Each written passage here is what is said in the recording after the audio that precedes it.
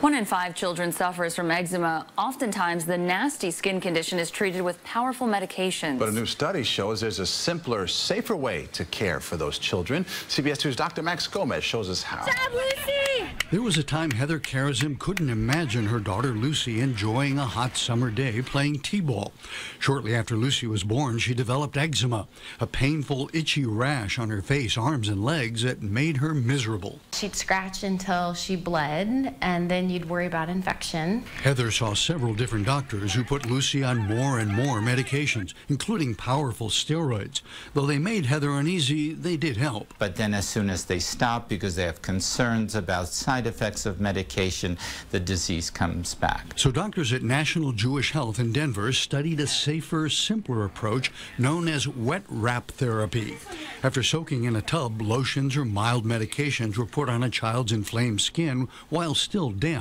Then children were covered by a wet layer of clothing to seal in the moisture, followed by a dry layer. Over roughly 4 days or so, you see this dramatic improvement. In fact, the study found symptoms improved by more than 70% on average. Kids were still healthy a month later, and infections were held in check, all without using the medications many doctors have come to rely on. We've got to improve that patient's skin barrier.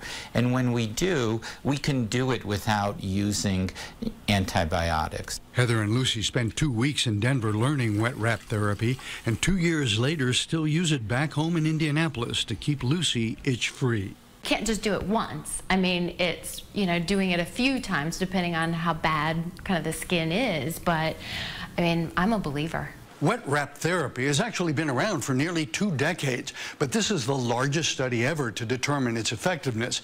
Still, doctors caution that overuse of wet wrap therapy can be harmful, so you need to learn the proper technique.